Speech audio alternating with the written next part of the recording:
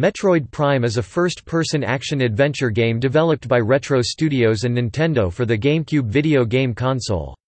It was released in North America on November 17, 2002, and in Japan and Europe the following year. Metroid Prime is the fifth main installment in the Metroid series, and the first Metroid game to use 3D computer graphics. Because exploration takes precedence over combat, Nintendo classifies the game as a first-person adventure rather than a first-person shooter.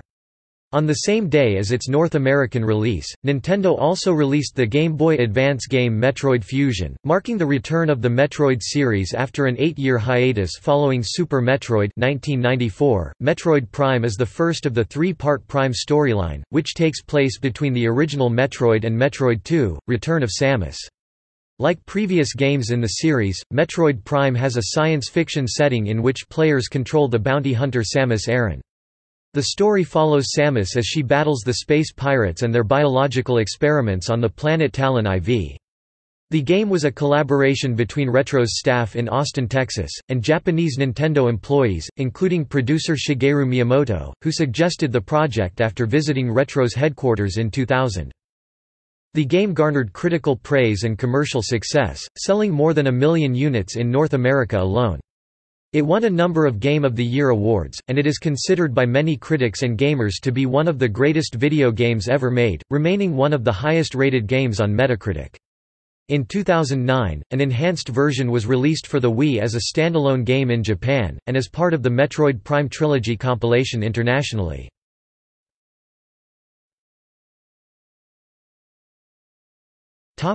Synopsis.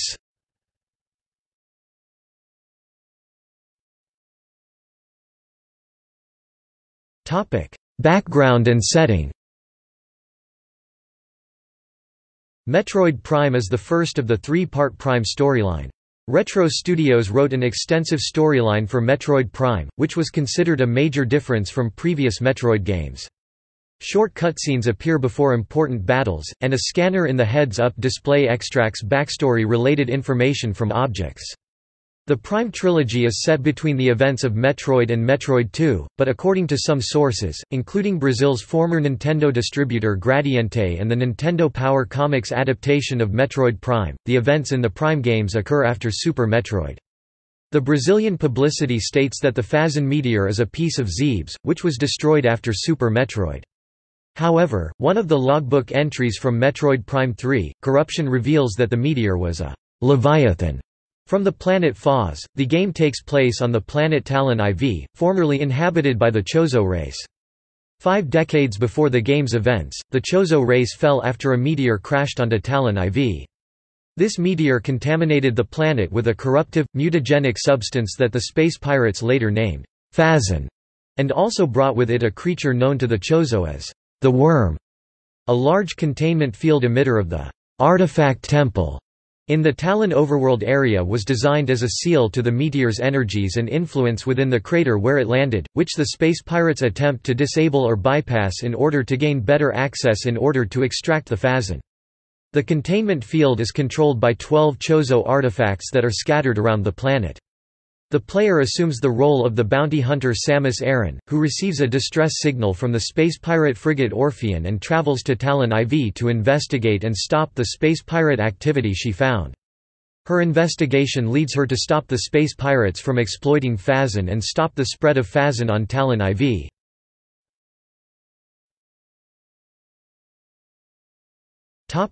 Plot. Samus intercepts a distress signal from the space pirate frigate Orpheon, whose crew have been slaughtered by the pirates' own genetically modified, experimental subjects. At the ship's core, she battles with the Parasite Queen—a giant version of the tiny parasites aboard the ship. The Parasite Queen is defeated and falls into the ship's reactor core, initiating the destruction of the ship. While Samus is escaping from the doomed frigate, she encounters a cybernetic version of Ridley called Meta Ridley. During her escape, an electrical surge and explosion damages her Varia suit, which reverts to her original power suit. Samus escapes the frigate and chases her nemesis in her gunship towards the nearby planet Talon IV. Samus initially lands on Talon IV at a rainforest location referred to as Talon Overworld. After a brief period of exploring, she discovers the Chozo ruins, the remains of the Chozo civilization. After further investigation, Samus learns that many years ago, the planet was struck by a meteor, which carried with it a substance the Chozo call the Great Poison, commonly known as Phazon. The meteor also contained a creature called the Worm. The Chozo built an artifact temple over the crater to contain the Worm, and to stop the Phazon from spreading over the planet.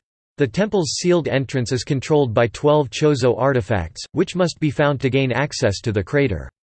After re-obtaining the Varia suit in the ruins, Samus finds her way to the Magmoor Caverns, a series of magma-filled underground tunnels, which are used by the space pirates as a source of geothermal power and connect the game's areas together.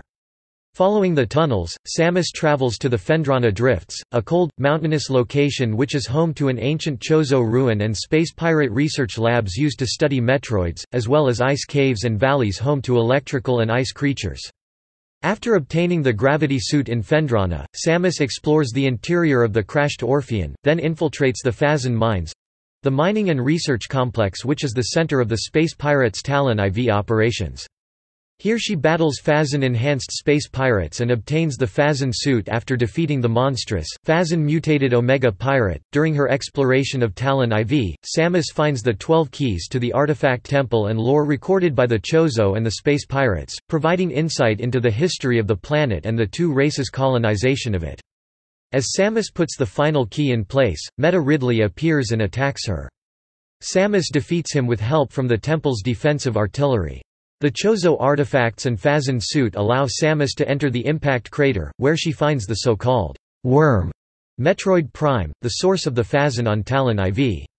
After she defeats it, all the Phazon on Talon IV disappears, but Metroid Prime itself absorbs Samus's Phazon suit in a final effort to survive, reverting her armor to the gravity suit.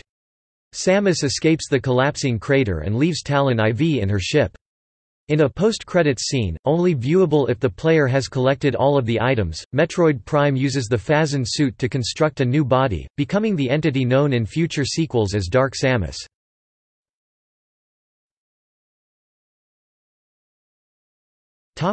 Gameplay.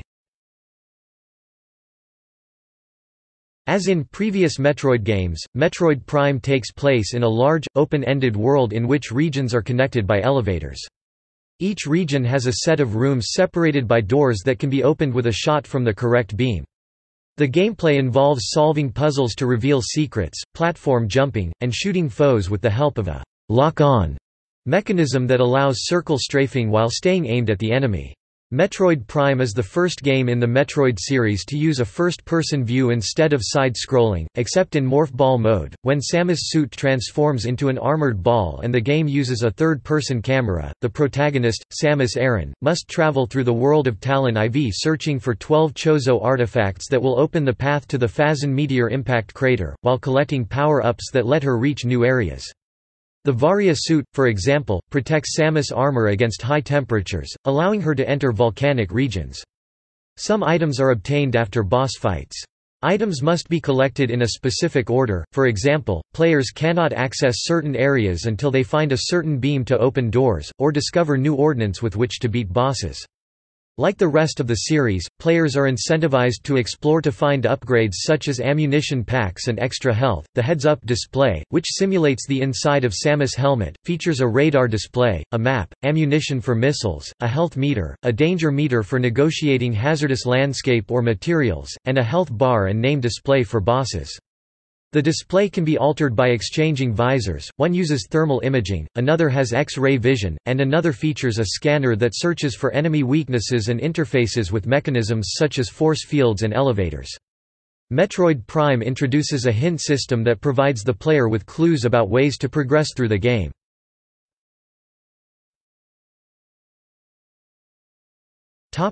Items.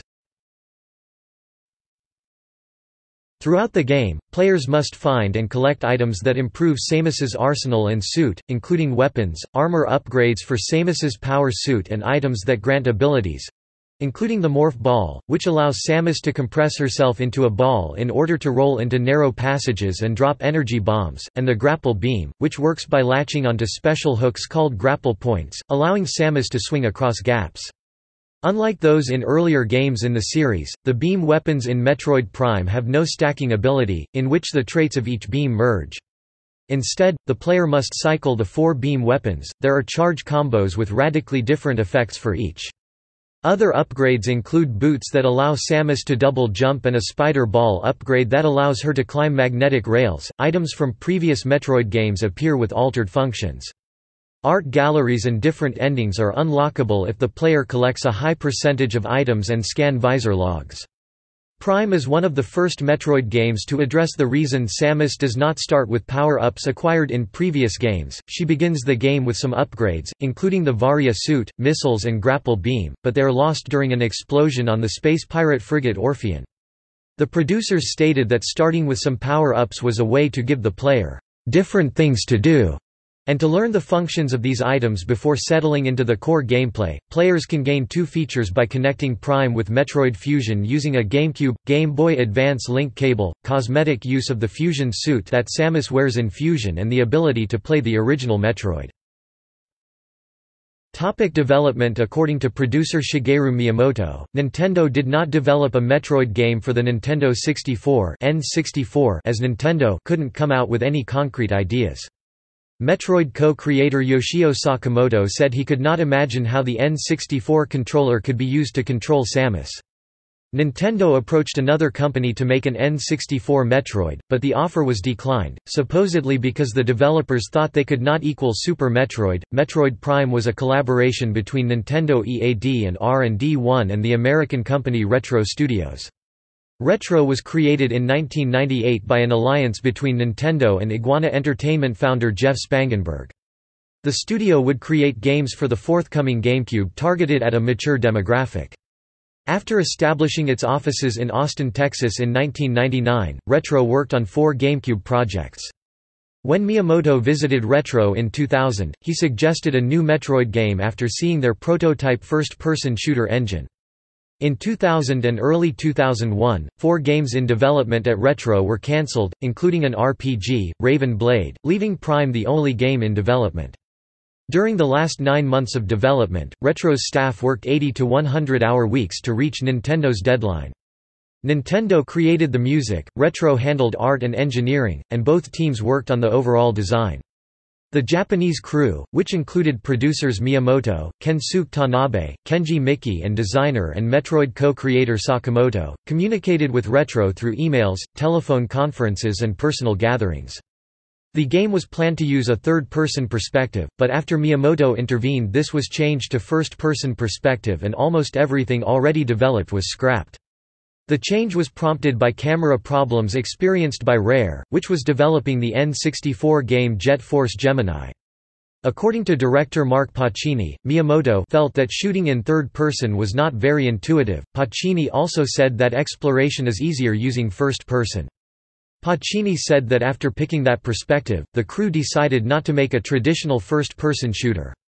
He said, "We weren't trying to fit in that genre.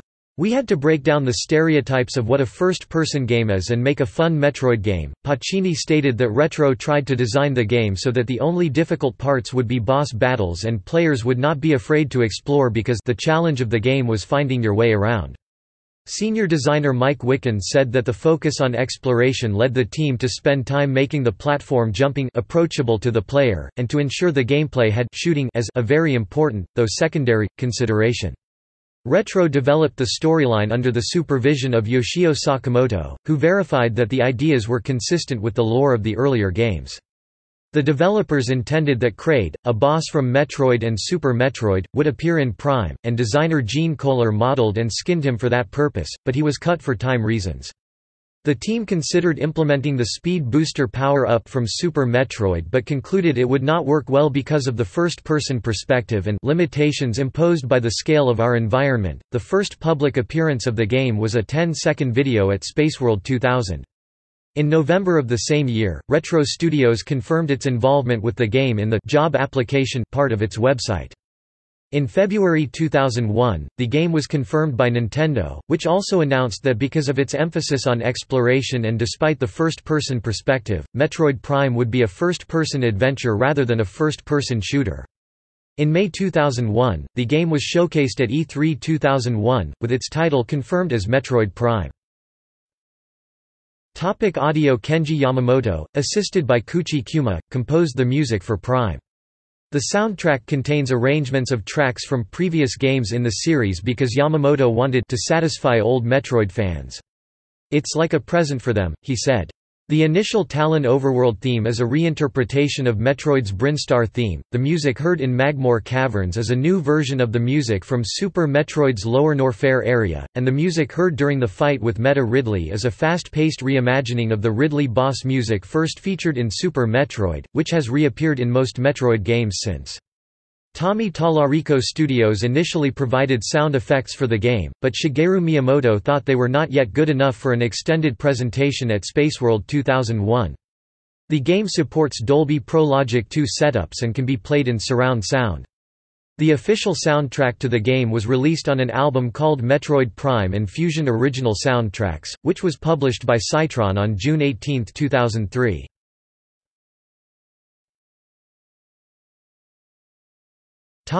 Versions. Prime was released for the GameCube in 5 versions. The original North American and Japanese NTSC versions and the second North American version, which contained minor changes, all used a loader that sometimes caused the game to freeze in specific rooms. The European PAL version resolved these glitches and contained altered elements of the gameplay to prevent sequence breaking, a slower loader that prevented the occasional crashes, slightly different story details, and narration in the opening and closing scenes. Some of these changes were carried over from the PAL version to the NTSC Regions Player's Choice re-release, along with additional changes not made in other releases. This version, which was bundled with a silver GameCube, also contained a second disc featuring a preview trailer and a demo for Metroid Prime 2, Echoes, a timeline of Metroid games, and an art gallery. Metroid Prime was re-released in Japan in 2009 for the Wii as part of the new Play Control series. It has improved controls that use the Wii Remote's pointing functionality. The credit system from Metroid Prime 3, Corruption is also included to unlock the original bonus content and the ability to take snapshots of gameplay. Internationally, the Wii version was released in Metroid Prime Trilogy, a single-disc compilation containing Prime, Echoes, and Corruption for Wii. On January 29, 2015, the compilation became available for download from the Wii U's Nintendo eShop.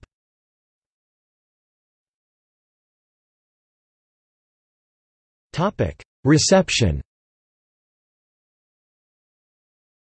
Metroid Prime became one of the best-selling games on the GameCube. It was the second best-selling game of November 2002 in North America, behind Grand Theft Auto, Vice City. 250,000 units were sold in the first week of its release. As of July 2006, the game had sold more than 1.49 million copies in the US alone, and had earned more than $50 million. It was also the 8th best-selling GameCube game in Australia. More than 78,000 copies were sold in Japan, and Nintendo added the game to its Player's Choice line in the PAL region. Metroid Prime was met with critical acclaim. Electronic Gaming Monthly awarded the game a perfect review score. It won numerous Game of the Year awards and was praised for its detailed graphics, special effects, varied environments, moody soundtrack and sound effects, level design, immersive atmosphere and innovative gameplay centered on exploration in contrast with action games such as Halo, while staying faithful to the Metroid formula. Criticisms included the unusual control scheme, lack of focus on the story, and repetitive backtracking. Game Informer considered the control scheme awkward. Entertainment Weekly compared the game to a 1990s arcade game, filled with over-the-top battle sequences, spectacular visual effects, and a pretty weak plot. And GamePro stated that inexperienced players might find it exhausting to keep revisiting the same old places over and over and over. In 2004, the video game countdown show Filter said Metroid Prime had the best graphics of all time. Metroid Prime appeared on several lists of best games. It was ranked 23rd in IGN's Top 100, 29th in a 100-game list chosen by GameFAQs users, and 10th in Nintendo Power's Top 200 Nintendo Games Ever. IGN named Metroid Prime the best GameCube game, while GameSpy ranked it third in a similar list, behind The Legend of Zelda, The Wind Waker and Resident Evil 4. Nintendo Power also ranked Metroid Prime as the sixth best game of the 2000s. Wired ranked the game 10th in its list of the 15 most influential games of the decade, for popularizing exploration, puzzle solving, platforming and story among first-person shooters, saying that the game was breaking the genre free from the clutches of doom. Wired's writer continued, "This GameCube title took one massive stride forward for first-person games." Metroid Prime also became popular among players for speedrunning. Specialized communities were formed to share these speedruns.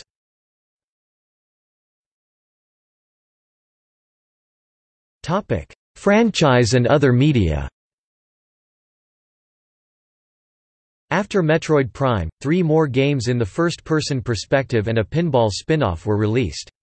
The sequel Metroid Prime 2, Echoes, in which Samus travels to planet Ether and discovers that a Phazon meteor crashed there, creating an alternate reality, and Samus fights a mysterious enemy called Dark Samus, was released in November 2004 for the GameCube.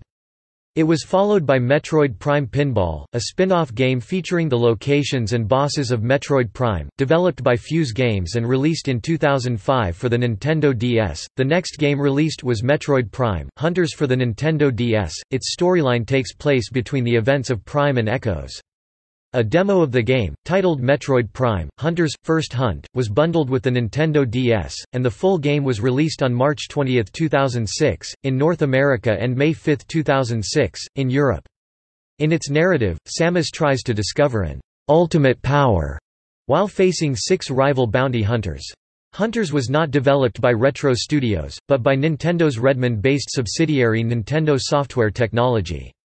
The game contains more first-person shooter aspects than Prime and Echoes, with removal of assisted aiming, more action-oriented gameplay, and various multiplayer modes. Metroid Prime's second full sequel is Metroid Prime 3: Corruption, which closes the Prime series. It was released on August 27, 2007, for the Wii console.